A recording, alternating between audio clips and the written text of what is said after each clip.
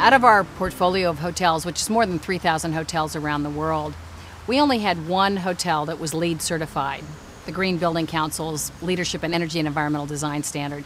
And a lot of that was because it used to take LEED hotels maybe 8 to 10 years to recoup their upfront costs in terms of the savings that they would yield in terms of reduced energy bills. And so it was very hard to get owners to want to put up that additional money, especially if they were going to build these hotels and maybe sell them in a couple years.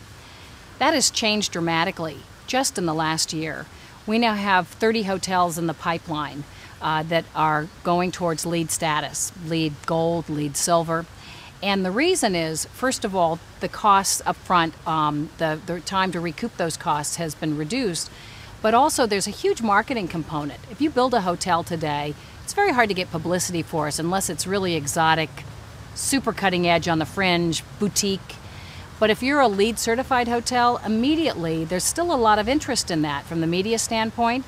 And from guests, I think increasingly there's interest in having great air quality, but also the sense that you're in a hotel that has a reduced impact on the environment. So more and more I think we're going to see actually loyalty for those hotels.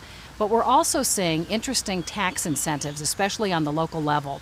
So that we have a Courtyard in Portland, Oregon, and we thought it would probably be 8 to 10 years to recoup the upfront costs of that hotel with the reduced energy costs in operations.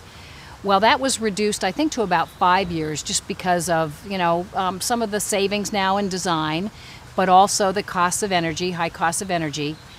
In Portland, Oregon, which is trying to be a green city, there are now so many tax incentives that they will recoup the upfront costs of that hotel within less than 18 months.